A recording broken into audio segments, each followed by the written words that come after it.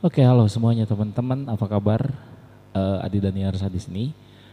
Ini adalah merupakan konten perdana saya. Saya bakal bikin insya Allah apa terus menerus gitu ya. Ini awalnya. Jadi konten ini saya kasih judul Tutorkeun. Sederhana sih, maksudnya adalah ngasih tahu untuk teman-teman yang belum tahu. Jadi konsepnya ini adalah bisa dibilang apa ya? Chord berjalan atau melodi berjalan yang kemudian bisa ditiru oleh teman-teman. Jadi bisa bagian intro, bisa bagian interlude, bisa bagian ending atau bagian tutinya atau bagian chord atau bagian-bagian tertentu yang menarik dalam sebuah lagu kita bisa bahas. Nah, untuk di segmen perdana ini yang pertama saya mau bahas lagu intronya dulu dari Drive yang Melepasmu. Ini sederhana banget, mungkin sudah banyak sekali yang bisa, tapi mungkin juga banyak yang belum tahu ya.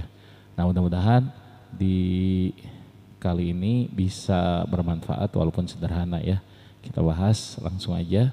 Jadi lagu Melepasmu ini menggunakan kunci atau nada dasar. Jadi jangan salah ini ya. Jangan salah mengartikan antara kunci dan chord. Kunci di sini maksud saya adalah nada dasar yang digunakan adalah do sama dengan C. Jadi kuncinya do sama dengan C. Dan chord di kunci C itu banyak ya.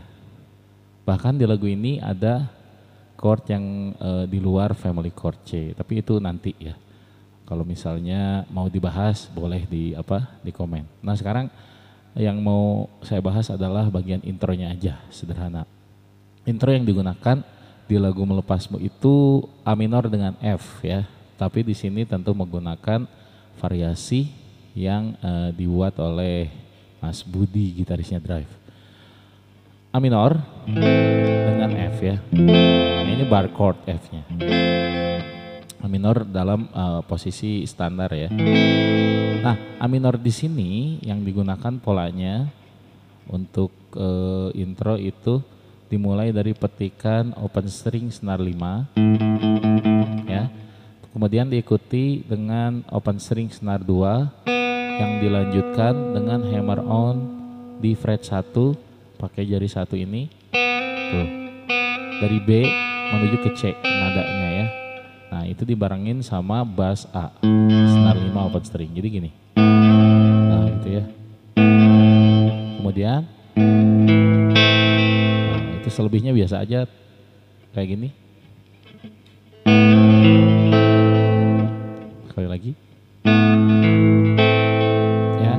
Nah, setelah itu dilanjutkan ke ini nada E nih, kan di A minor ini ada nada E yang kita pencet pakai jari 2. Itu di slide sebanyak 1,5 ke nada G. Kemudian dilanjutkan ke nada E di senar 2 fret 5. Jadi gini. Ya, kalau digabung. Nah. Oke, ulangi. Oke.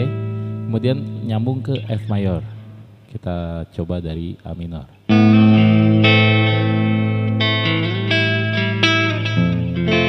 Setelah tadi, petik lagi, langsung ke F, ya. Kalau digabung secara keseluruhan jadi seperti ini.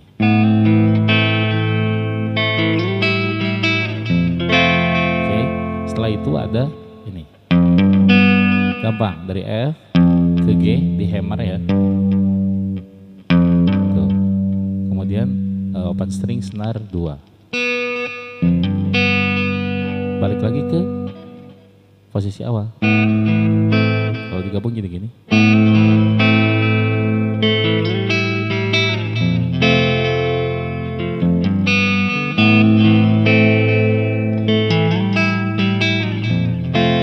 Selesai. Sederhana ya, tapi ikonik ini intro yang dibikin di lagu Melepasmu. Jadi terima kasih teman-teman, sekali lagi kalau misalnya mau request lagu apa yang dibahas, bagian intronya, bagian melodinya atau interlude-nya, bagian tutti, bagian ending atau bagian-bagian yang rumitnya, bagian-bagian yang serunya atau chord-chordnya mungkin boleh langsung aja komen ya, nanti insya Allah saya bikin ya. Oke, sekian Melepasmu dari Drive.